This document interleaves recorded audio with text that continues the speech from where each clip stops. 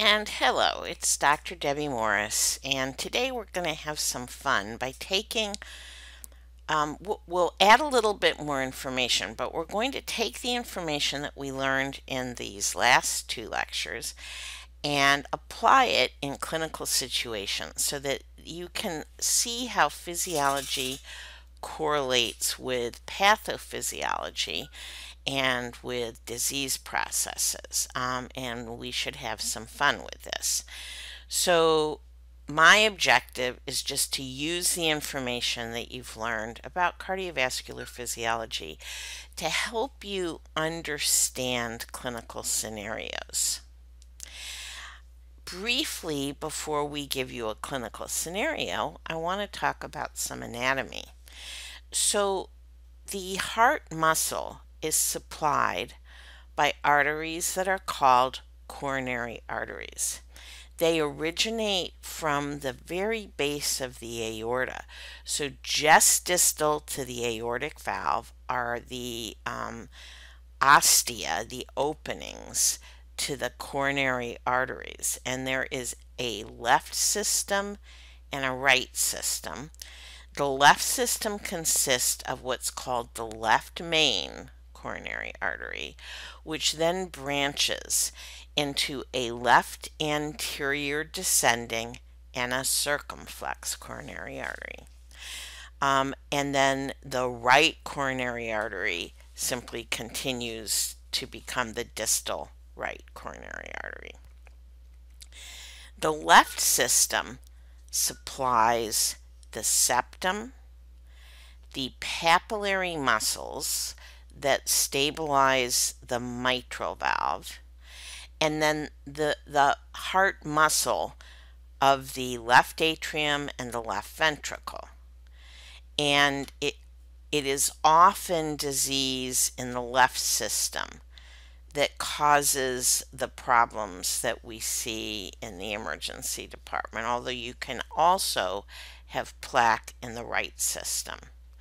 When atherosclerosis or plaques of cholesterol and fibroblasts build up within the lumen of the coronary arteries, it can limit blood flow.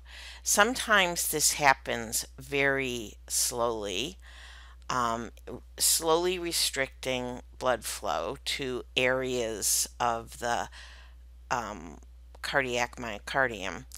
And when it happens very slowly, you can get growth of branches that bypass the obstruction. That's called collateral circulation. And in general, every area of the myocardium is supplied by a single branch of the coronary arterial system.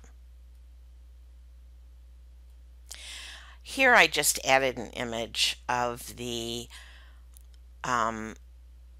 process of collateral circulation. So again, if you have a narrowing in a coronary artery from plaque that is growing very slowly, over time you can get additional vessels that join back up, providing circulation proximal to the blockage.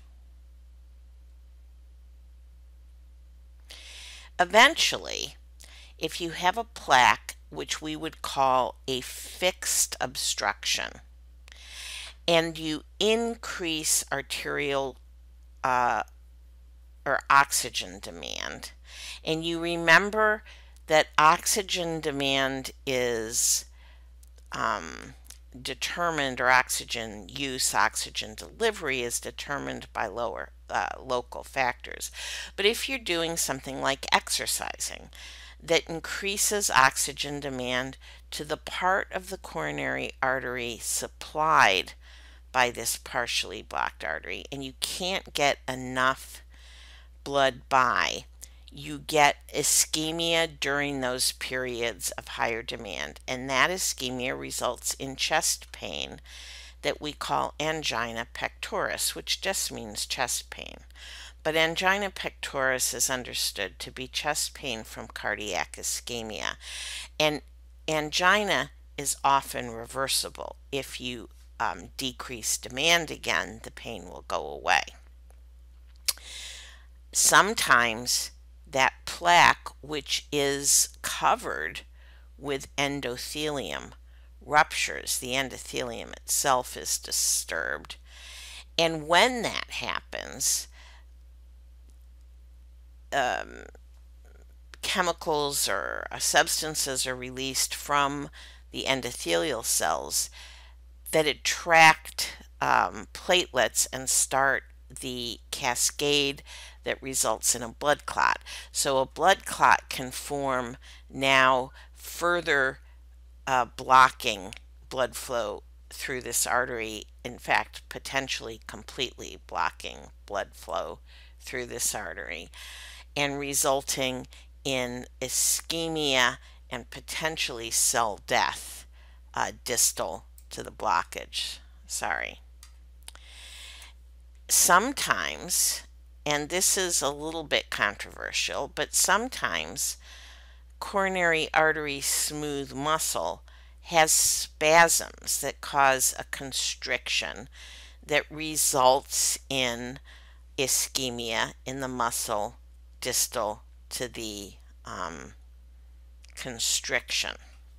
And that is called Prince-Metal or variant angina. So it is chest pain. It is caused by ischemia, but it is thought to be caused by spasms in the smooth muscle of the coronary artery as opposed to plaque, because when these people are images are taken, angiograms, during cardiac catheterization, dye can be injected here.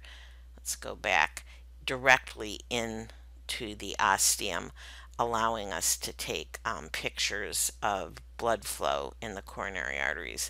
These people don't have obvious blockages that can be seen unless they are currently experiencing spasm. Now, we treat angina with a drug called nitroglycerin that you've all heard of. And what nitroglycerin does is cause the release of nitric oxide. The other name for nitric oxide is endothelium-derived relaxing factor, and it causes vasodilation in arterial vessels and in venous vessels. And if we are talking about angina pectoris without a rupture and a clot, that vasodilation may relieve pain. If we're talking about a rupture and a clot, but there's some collateral circulation, it may also relieve pain. One of the things that's important to know about the pharmacology of nitroglycerin is that if you're using it continuously, you develop something called tachyphylaxis or tolerance, and it quits working very well. And for this reason, people with angina pectoris who take long-acting nitroglycerin-like medicines, for instance, nitro paste, take it only for part of the day and need time in every 24-hour cycle to allow the tolerance to resolve so it will continue to work. So often these folks will use the nitro paste during the day and not at night, because oxygen demand tends to be higher during the day when they're active. So let's move on to a case and some clinical correlation. We have a patient who's 52 years old, a man. He's diabetic, he's a smoker, he has a long history of poorly controlled hypertension and hypercholesterolemia. And he comes into the emergency department via ambulance complaining of crushing substernal chest pressure. He says it's 7 to 8 out of 10, and it radiates to his left shoulder and his left jaw. So my first question is, what are Mr. Jones' risk factors, and I guess Mr. Jones's risk factors for coronary artery disease, and why are they risk factors? And we'll come back to that in a second.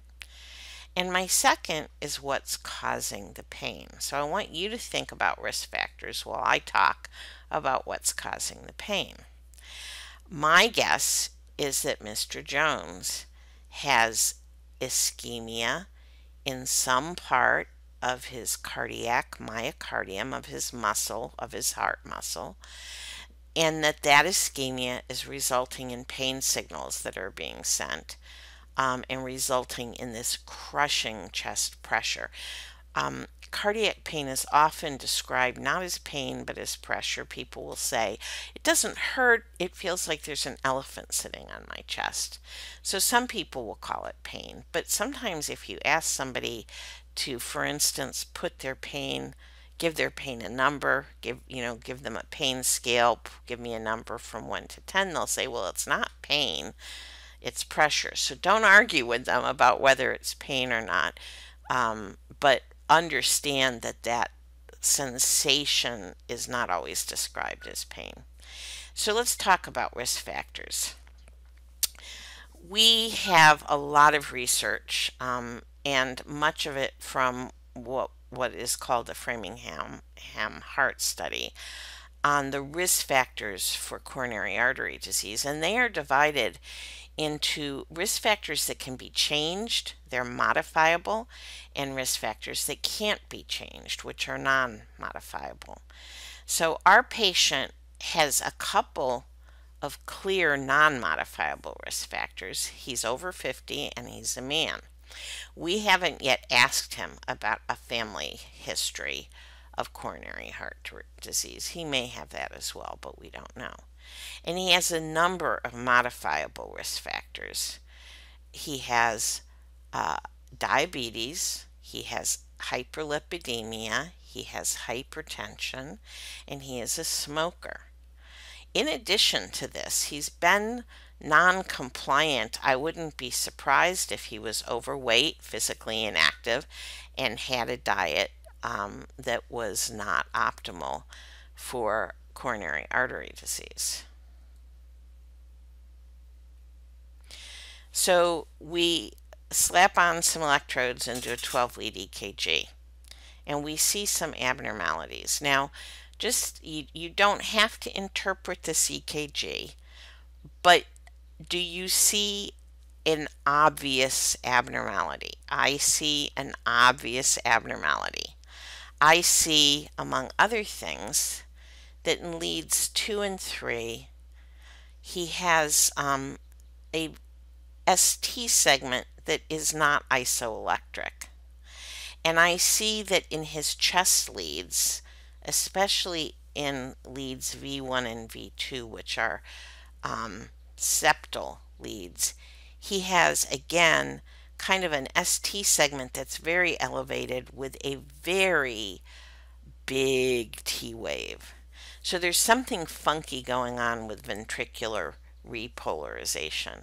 And these are the findings that I talked to you of ventricular ischemia that we call tombstones. So this guy's having a big anterior and ventricular ischemic episode, myocardial infarction, and this is what we would call a STEMI, an ST elevation myocardial infarction. Why are there abnormalities?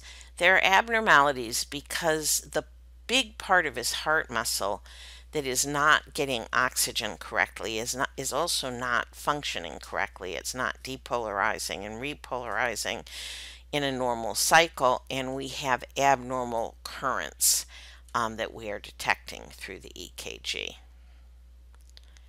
So one of the things that happens when we're monitoring somebody, either in the emergency room or in the ICU or in a step-down unit, we have a constant lead 2 available that we could see on a monitor or print out on paper. And when we print it out on paper, we call it a rhythm strip. So we notice that something funky is happening with Mr. Jones's rhythm. And Here we have kind of what looks like a relatively normal P wave QRS complex and T wave. Then there's something funky happens. We have another complex, and now all of a sudden we have this very rapid rate.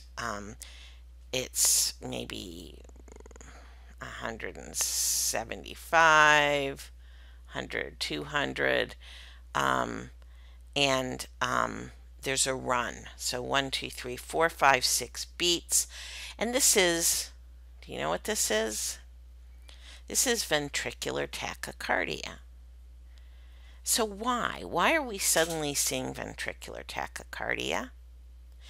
Well, we have cells dying, we have abnormal electrical activity, and suddenly we have these uncontrolled episodes of ventricular depolarization that are ventricular tachycardia. It is a risk of cardiac ischemia, and it's a risk of myocardial infarction, and it is a common cause of death as a result of myocardial infarction.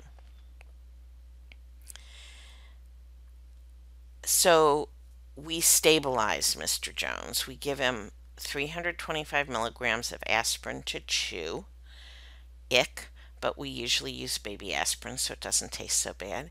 And we give him IV morphine, and we give him nitroglycerin, and his pain gets better. So my first question is, why do we give aspirin in this situation when we suspect, and in this case have a clear diagnosis of myocardial infarction? Well, aspirin, among many other things, as a prostaglandin inhibitor, keeps platelets from aggregating. So it ideally will keep the clot from getting bigger. And as the body starts to mobilize clot dissolving mechanisms, the aspirin is important. It's not exactly a blood thinner, it's a platelet aggregation inhibitor, but it's going to keep that clot from getting bigger and help to stabilize it.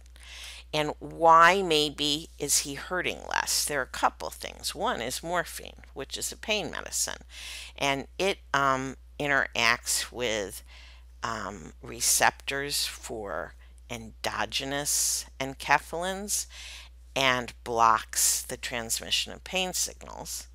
It also tends to relieve anxiety a little bit, which may decrease heart rate a little bit, may kind of dampen down sympathetic outflow, and maybe that will reduce myocardial oxygen demand.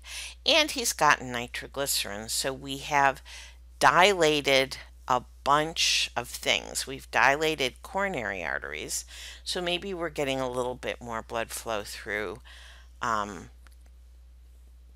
the arteries that supply the muscle at risk. Maybe we are improving something called collateral flow, but probably primarily we're dilating the systemic system, dropping blood pressure, decreasing afterload, and decreasing local myocardial oxygen demand.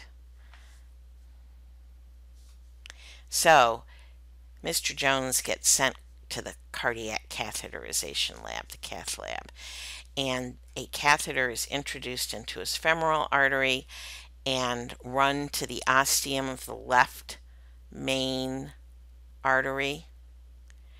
And here's the left main, and some dye is injected, and we can see that that dye flows freely through the left main and what's called the circumflex artery.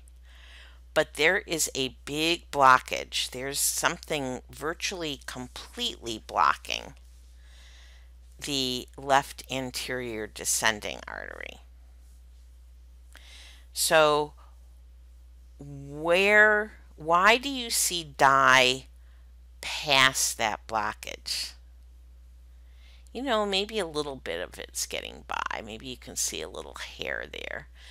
but also maybe we've grown some collateral circulation from the circumflex over to the LAD beyond the blockage, because that blockage has probably been growing relatively slowly.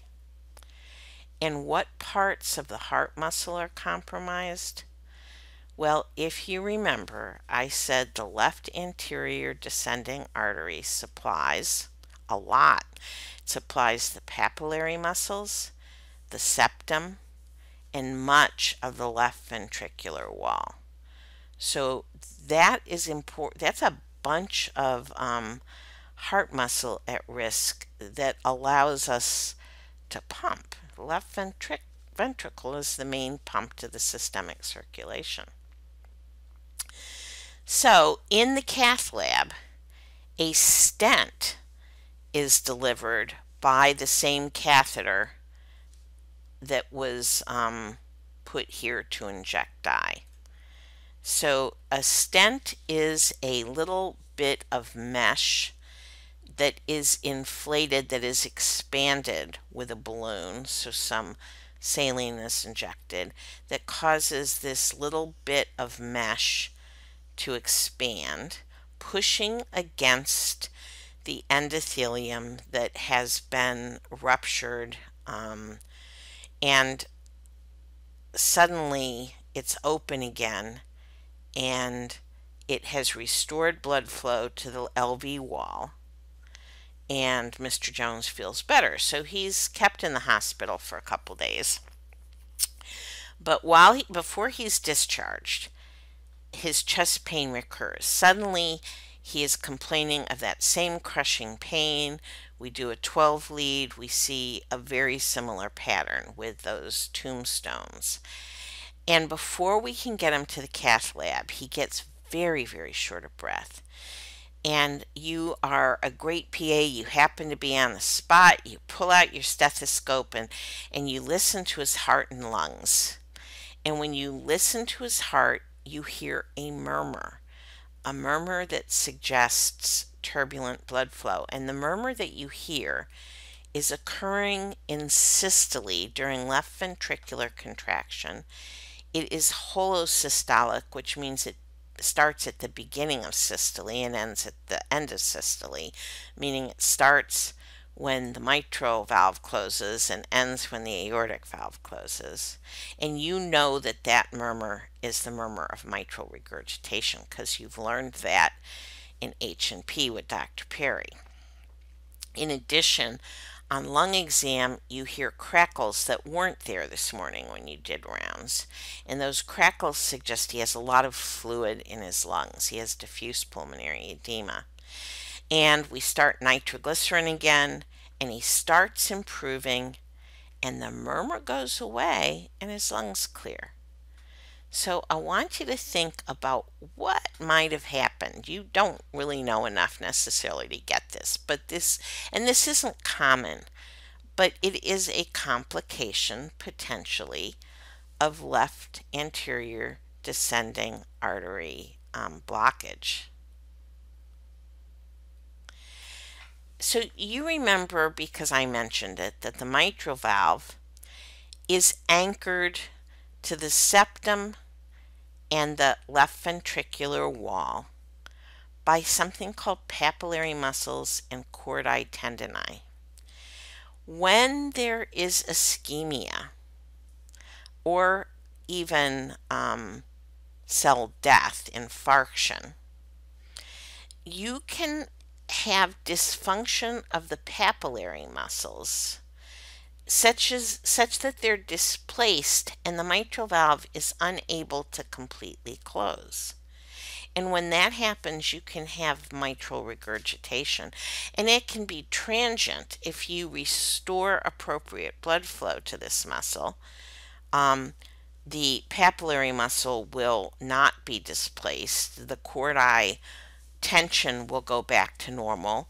The mitral valve will be able to close, and the mitral regurgitation. This oval is showing blood flow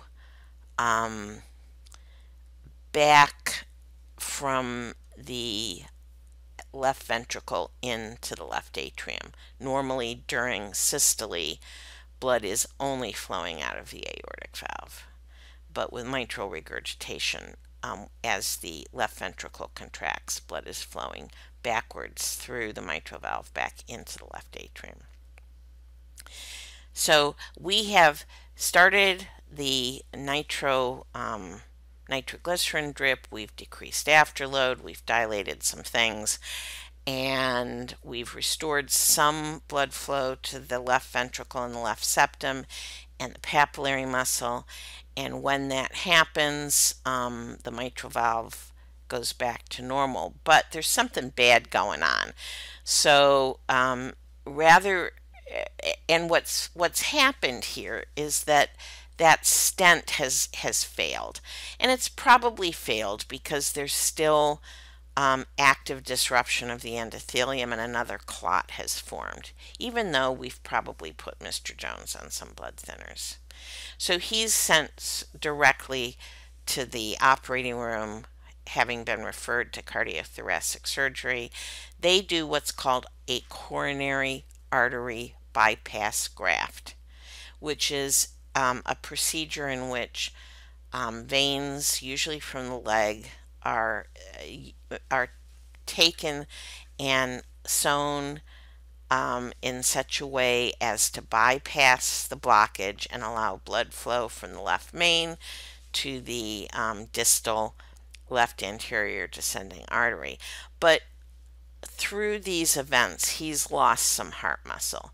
And before you discharge him, say a week later, he has an echocardiogram. He has images done using sound waves, and on the echocardiogram, his ejection fraction, or the percentage of blood being ejected by his left ventricle during each systole, is down to about 30%. And that's not good. It's not terrible.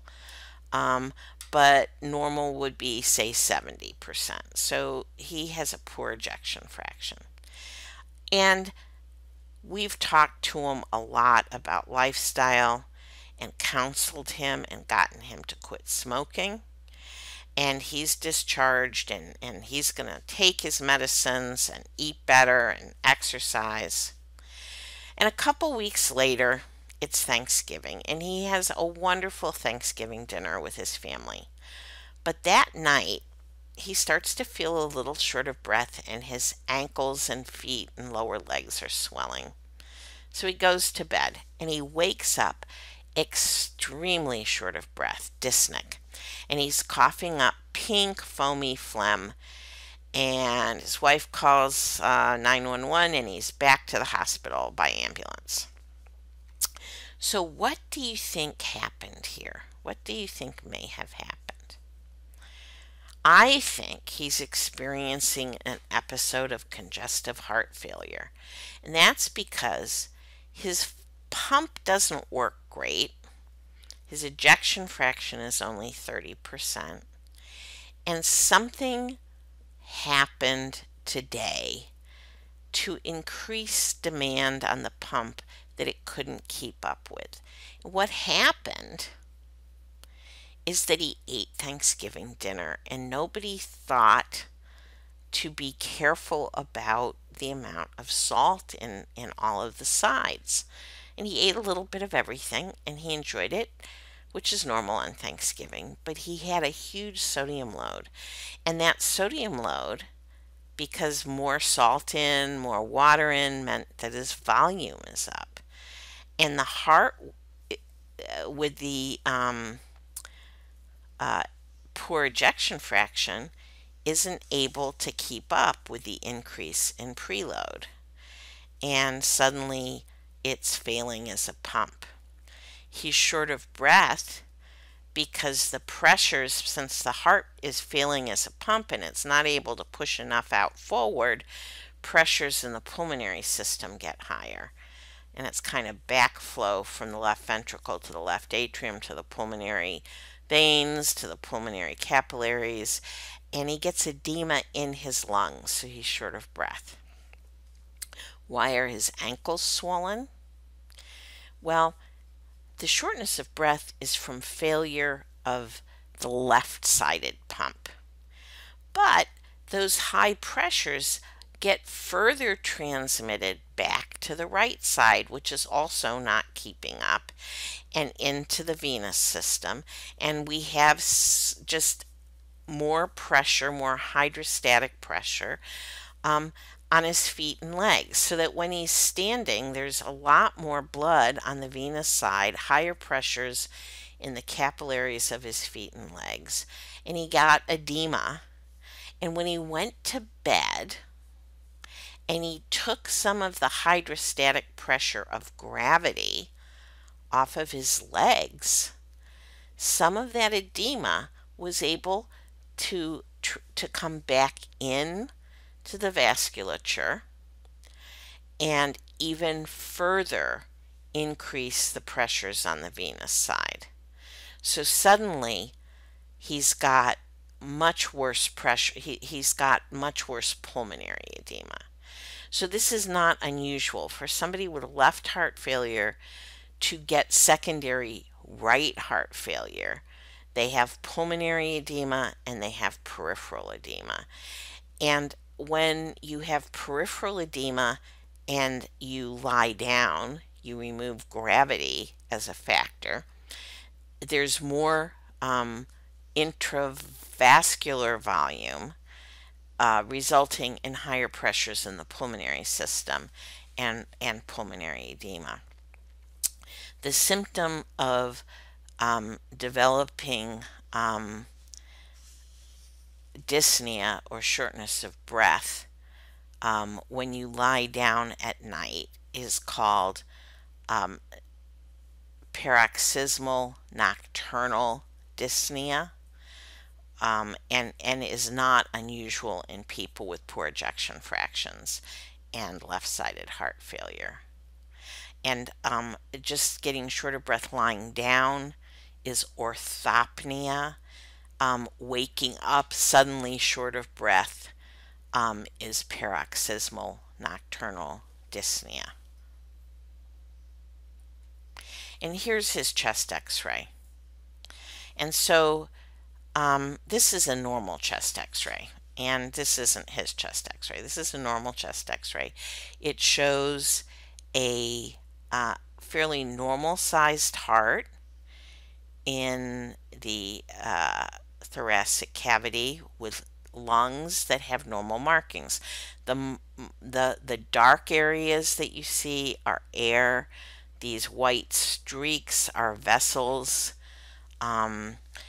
These are obviously ribs, but this is a relatively normal chest x-ray.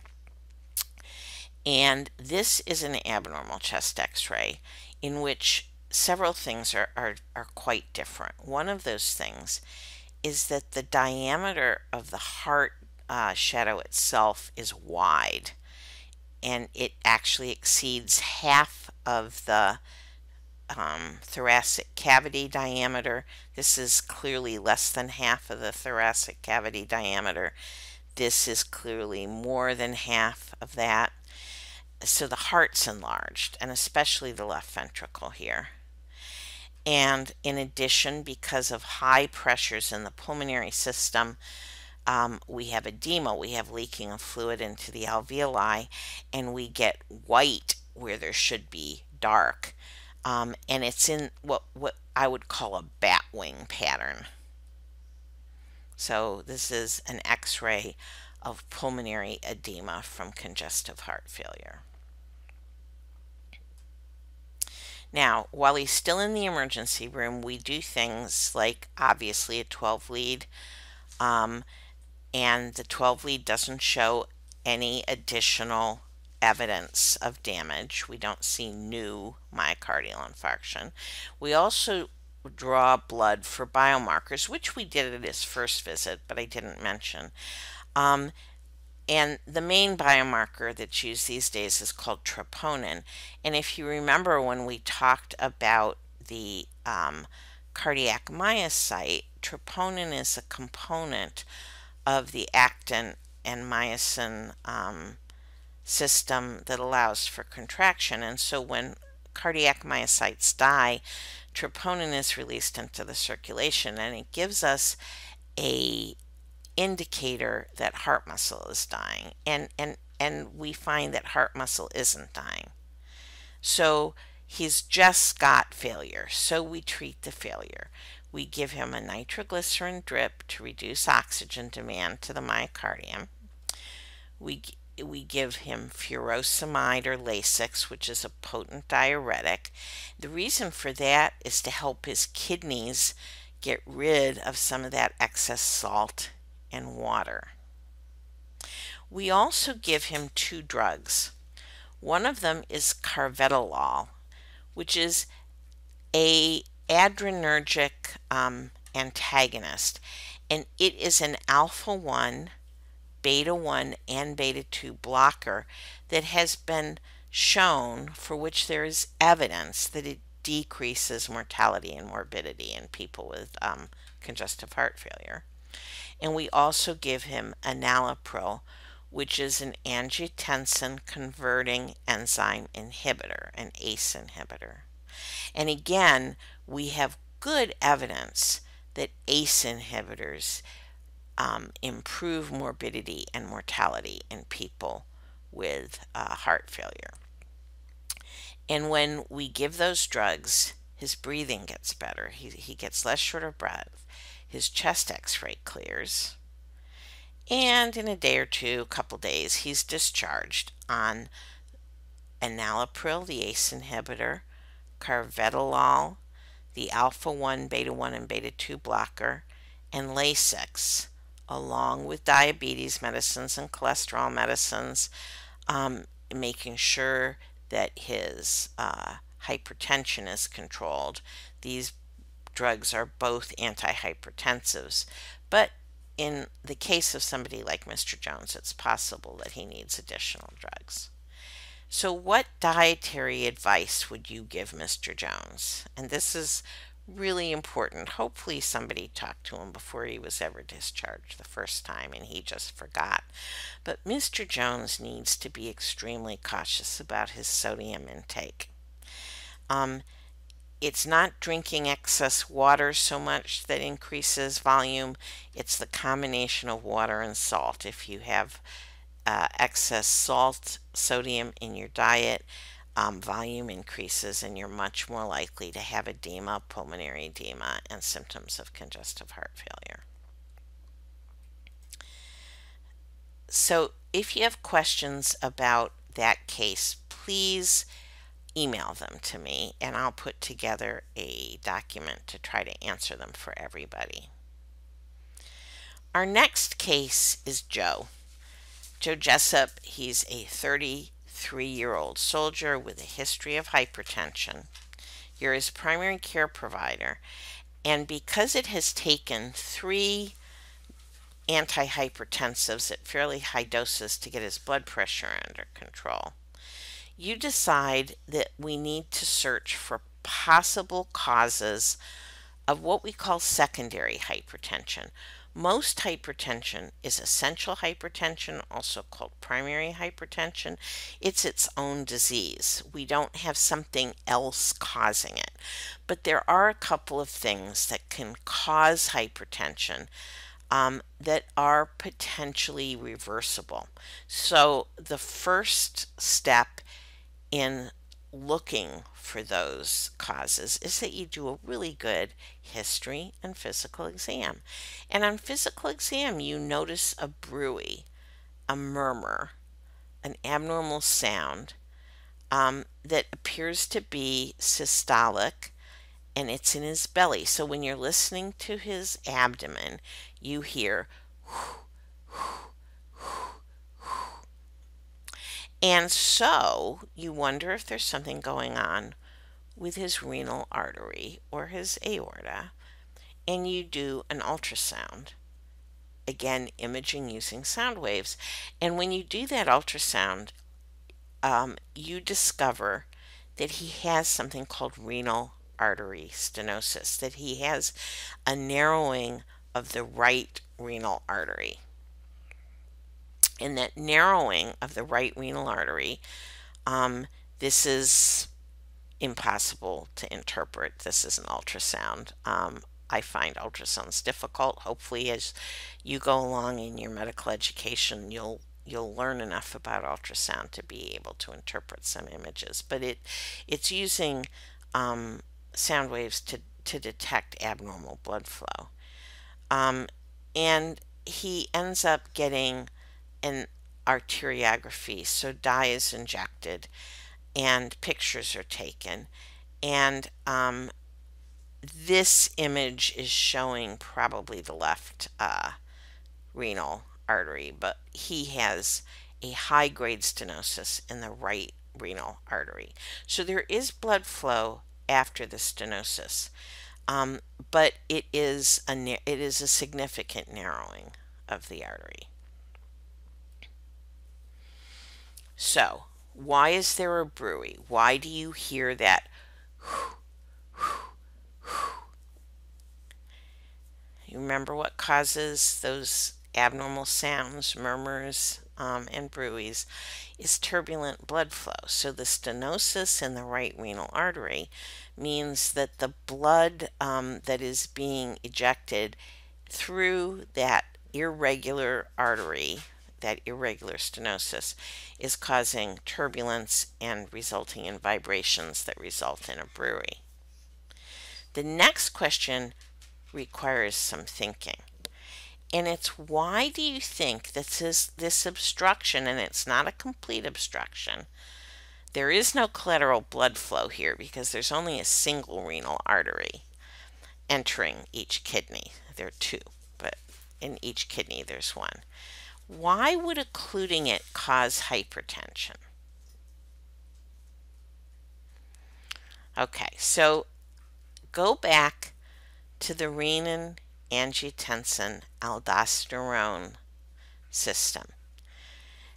When the cells near the glomerulus detect a decrease in what they consider volume because of decreased pressure, it activates the renin, angiotensin, aldosterone system. So the juxtaglomerular cells release this hormone called renin, which interacts with angiotensinogen, which is a protein made in the liver circulating, converting the angiotensinogen to angiotensin 1, which is further acted upon by an enzyme called angiotensin converting enzyme, primarily in the lungs, in the endothelium of the lung capillaries, but also in the kidney. And the angiotensin 2 has a couple of effects. One is that it is a potent vasoconstrictor, which increases blood pressure. Two is that it signals the adrenal gland, the cortex of the adrenal gland, to make a hormone that is called aldosterone that tells the kidneys to hold on to salt and hold on to water. And it signals the hypothalamus to make and the pituitary to release a hormone called antidiuretic hormone or vasopressin.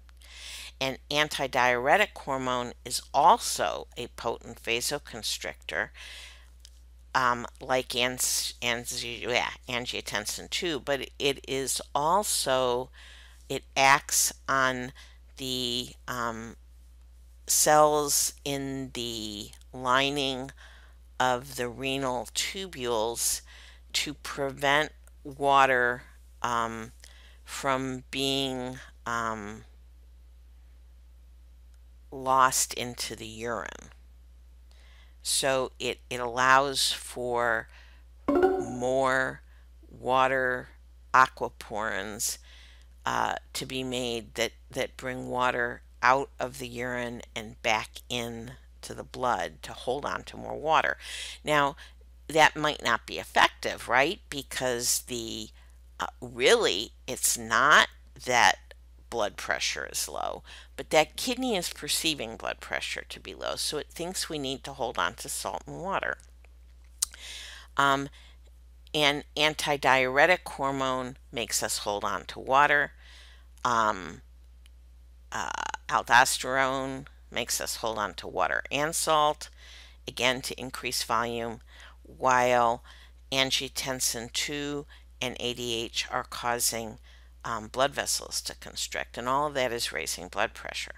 So how do you think we can treat this hypertension? We could keep giving them all kinds of drugs, but maybe if we do a surgery to bypass the stenosis, or we put a stent in to open the artery to improve blood flow, maybe this hypertension will just go away. And in fact, this is one of the few cases where hypertension is actually curable. Let's move on to our next case. This is another cardiovascular case. So we have Denise Huff, a 24-year-old woman who's been complaining of episodes of palpitations and rapid heartbeat, and she gets a little short of breath with the episodes. She was at work when it happened, and her boss called EMS at a point where she's holding her chest and complaining that her heart's racing. And in the ER, her pulse is about 150 and her blood pressure is 90/52, which is on the low side. So there are a whole lot of things that can cause rapid heart rate tachycardia.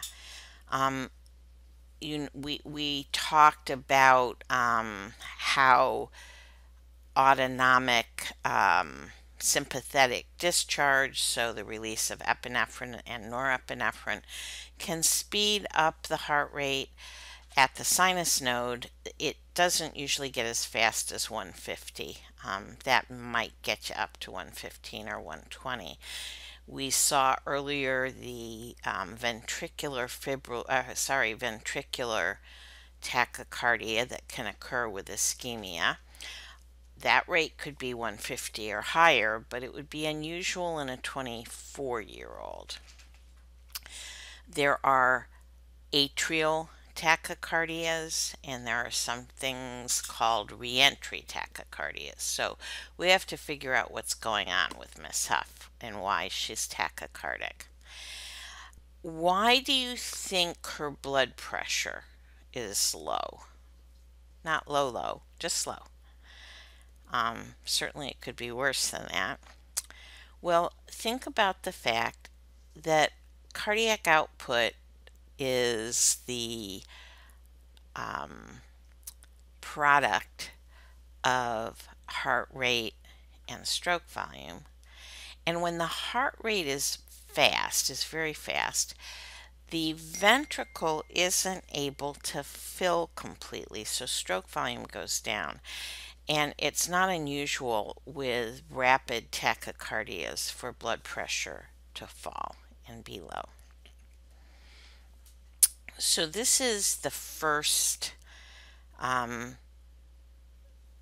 lead that we get. And it has some resemblance to ventricular tachycardia, but it's a little bit different. The curves are a little bit different. It's not that sort of wide complex. The complexes are still kind of narrow, so it really does not look like ventricular tachycardia. It is not a completely regular rhythm. It kind of speeds up and slows down a little bit. And when we cardiovert her and get her back into a normal rhythm, and we'll talk about how we do that, then this is her 12 lead.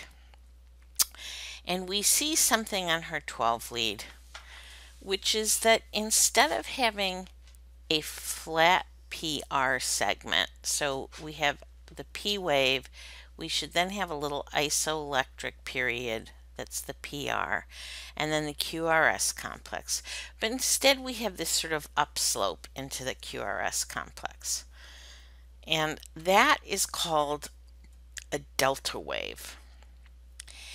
And a delta wave is a finding seen in a condition called Wolff-Parkinson-White syndrome. So here we have the P wave. We should have this flat isoelectric PR interval, but instead we have this sort of upslope into the QRS complex. So that's this is a normal P and QRS and T. This is what we see with a delta wave, like that. And Wolff-Parkinson-White syndrome falls into the category of tachycardias that we call reentry tachycardia, or sometimes pre-excitation. So let us review the normal electrical pathways. Remember that the SA node has that characteristic called automaticity, and it generates periodic rhythmic depolarizations that result in depolarization and contraction of the atria.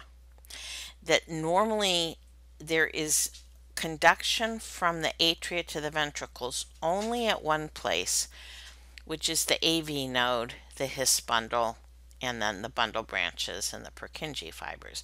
So the charge gets picked up at the AV node and then transmitted to the ventricles. People with reentry tachycardias have something called accessory pathways. And what happens is that when the impulse is transmitted to the ventricles, it manages to go back into the atria. So we have abnormal pathways, so we have somewhat abnormal directions and amplitudes of the flow of current. When you see somebody with this kind of reentry tachycardia in the emergency room, the first thing you want to do is slow down their rhythm and get it back into a sinus rhythm. That can be done with vagal maneuvers, so you can ask the person to bear down as if they're having a bowel movement to stimulate a little bit of vagal parasympathetic influence on the SA node. You can give a drug called adenosine, which is an antiarrhythmic, which will acutely slow the rhythm and bring the person back into a normal rhythm. But we want to keep this from happening in the future. It's uncomfortable, and Miss Huff doesn't want to continue to have episodes like this. So she needs to be put on medication that will slow conduction, and these are drugs that fall into a category called antiarrhythmics. In the old days, digoxin was commonly used to slow conduction. Verapamil is a calcium channel blocker that slows conduction. But both of those can have bad consequences in Wolff-Parkinson-White syndrome. So typically we use an antiarrhythmic called flecamide or beta blockade, so a beta blocker drug to slow conduction. But the problem needs to be fixed, and the way that this problem is fixed is that specialized cardiologists in electrophysiology take the patient essentially to the cath lab, and they have a catheter that that helps them identify the location of the accessory pathway, and then they use radio frequency to ablate the pathway to kind of kill the cardiac myocytes that are creating this accessory pathway. And most of the time that is a permanent or semi-permanent cure, and the patient will stop having arrhythmias. Here we have another case of a patient with edema. So this reminds me a lot, I think I wrote it with a patient in mind who I had, a lovely lady who was in her 60s, a lifelong smoker, and a pretty heavy drinker through much of her life. She had a history of DVTs, deep vein thrombophlebitis. She had a history of um, chronic obstructive pulmonary disease as a result of smoking. And she comes in complaining of pitting edema in both of her legs all the way up to her knees. And she denies chest pain. She denies any shortness of breath beyond her usual shortness of breath. And she's still smoking. And even though you've prescribed home oxygen, she says it's annoying and she doesn't like to wear the nasal cannula. When you ask about alcohol, she says she drinks a beer now and again, but you suspect both because of talking to her daughter and because of lab tests that indicated ongoing liver damage that she's probably drinking more than a beer now and then. Her vitals show a respiratory rate of 20, which is a little high, and she's tripoding. She sits forward on her chair to help her expand her chest and breathe. And her pulse oximeter, her partial pressure of oxygen, is 82%, which is quite low. Normal is 93 or above. This is a lady who's always runs low, and she doesn't particularly feel uncomfortable when she is running in the low 80s. So let's think about some things that might be contributing to her peripheral edema based on what we learned in one of those earlier lectures. I would say that let's go back to the beginning. She has a history of deep vein thrombophlebitis, meaning that she has incompetent venous valves, and she gets higher pressures on the venous side because she's not able to return blood from her lower extremities effectively. This happens after deep vein blood clots that interfere with the valves in the veins that keep blood from flowing backwards through the veins.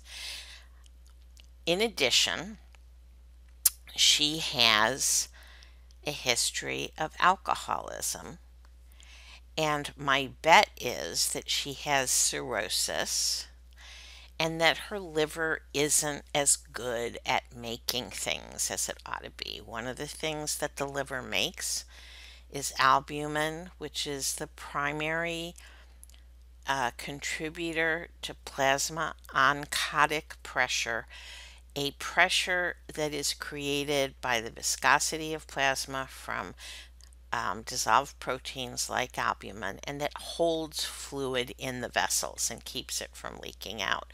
Remember that there's lots of protein in the intravascular fluid and very little in the extracellular fluid or interstitial fluid.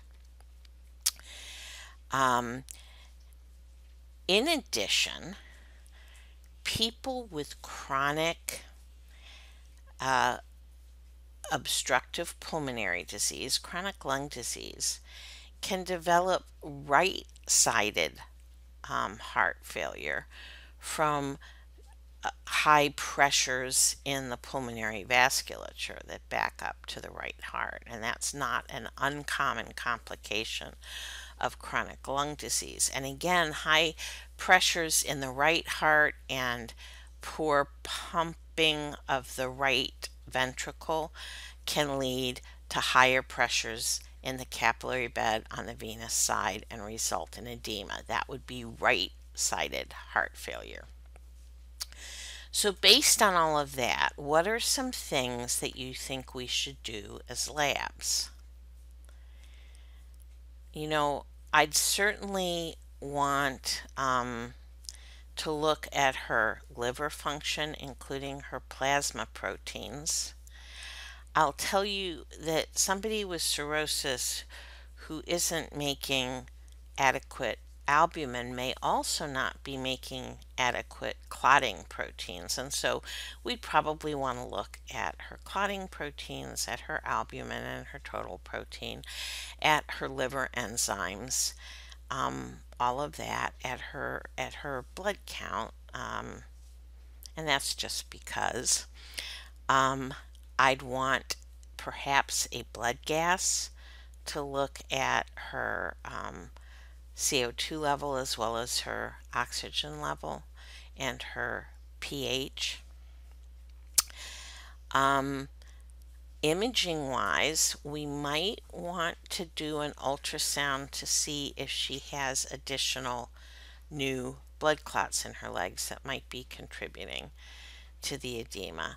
But the main thing, I certainly want a chest x-ray. And on that chest x-ray, I'm going to be looking for evidence of right heart enlargement. And I'm going to want an EKG. So let's see what we got. Well, here's our EKG. And the EKG shows that this lady has right atrial enlargement and right ventricular enlargement. I will tell you that, as I said in the lecture where we talked about EKGs, that one of the things an EKG can show you is chamber size, and that's particularly true with ventricular enlargement using assorted criteria. So I gave you in that lecture the criteria for left ventricular enlargement. Here we are looking at the criteria for right ventricular enlargement.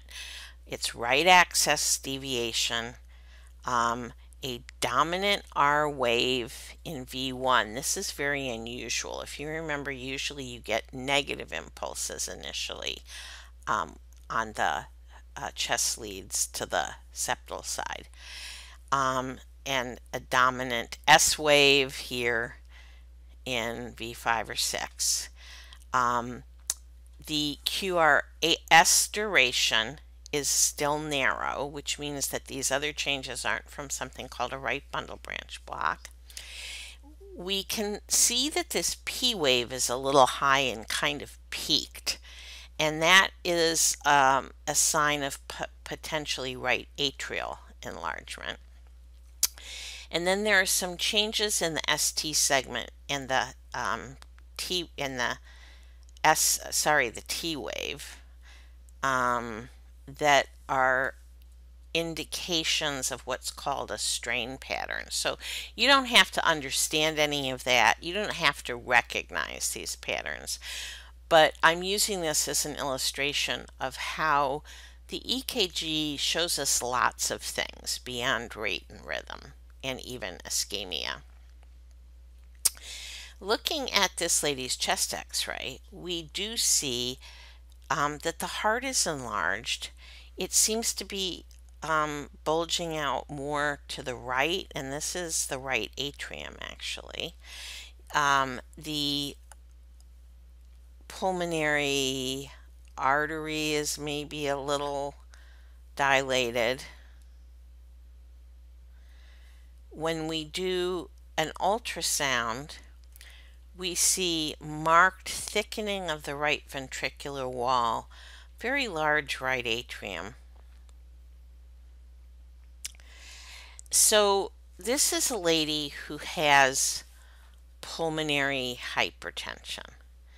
And pulmonary hypertension is associated with a lot of morbidity and mortality. The single most important treatment for pulmonary hypertension is oxygen supplementation. So this patient needs to understand that the oxygen isn't just to make her feel better, but it's to help her heart and to help her live longer. And sometimes education will help people who are not comply better.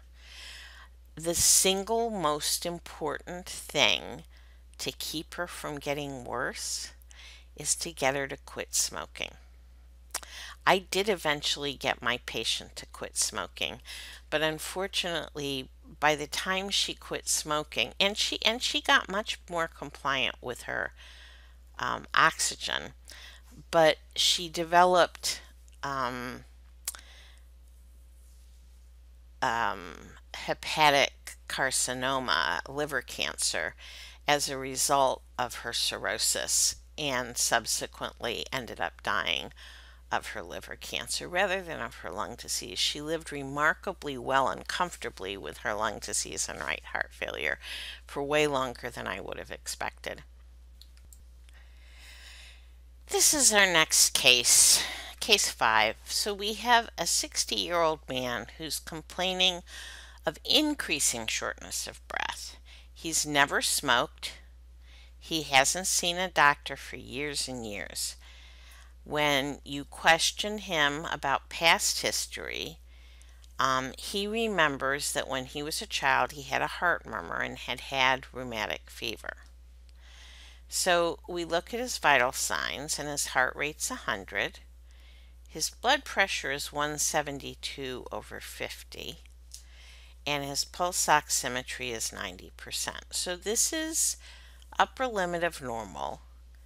This is a high systolic and a lowish diastolic, and that's a little lower than normal, 93 being normal. So you do a good exam, including a heart exam and a lung exam, and you hear a murmur.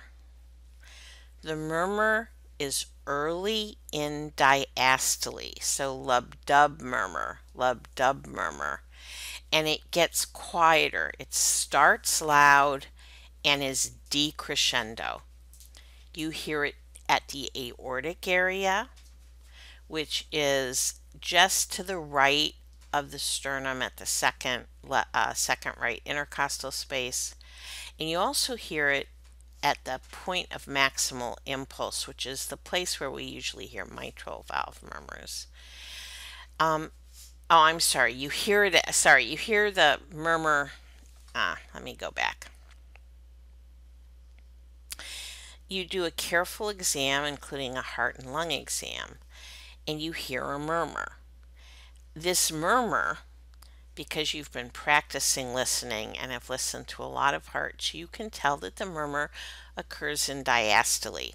So lub-dub murmur, lub-dub murmur. And in fact, it gets quieter. So lub-dub, lub-dub, lub-dub, although it's a little faster than that because his heart rate's 100. And you hear it at the aortic area, which is the right second intercostal space.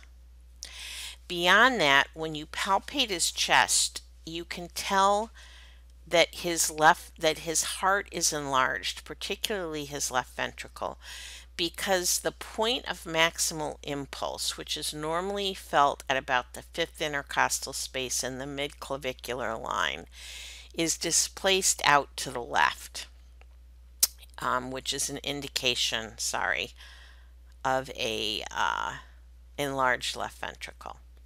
When you listen to his lungs, he has crackles, and it's in both sides. It's about halfway up, and that suggests pulmonary edema.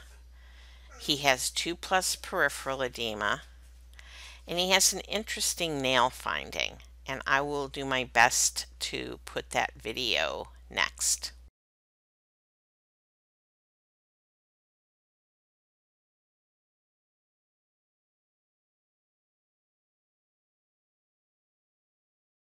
One, and then S2 with this decrescendo murmur. As this problem gets worse, the murmur actually tends to get shorter, not necessarily quieter, but shorter in duration. This chest x-ray is showing a somewhat enlarged left ventricle. So let's think about what's causing the murmur. This murmur is caused by blood flowing back from the aorta into the ventricle during diastole, and that is turbulent backflow. So the turbulence causes the vibration that you hear as the murmur. So the difference between his systolic and diastolic pressures.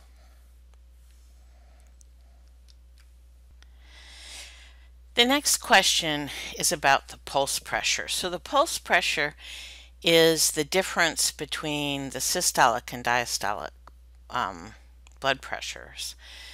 And 172/50 is an unusually wide pulse pressure. I mean, if you would expect 120/70 to be a normal blood pressure, there's 50 points between 120/70, but there are 92 points between 172 and 50.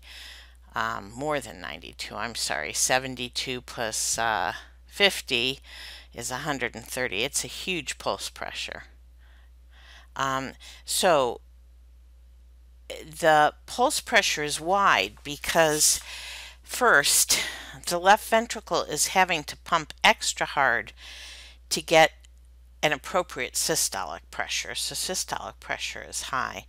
But when the aortic valve tries to close during diastole, the aortic pressure can't be maintained because there's blood flowing back into the left ventricle. And so this creates this thing called a wide pulse pressure.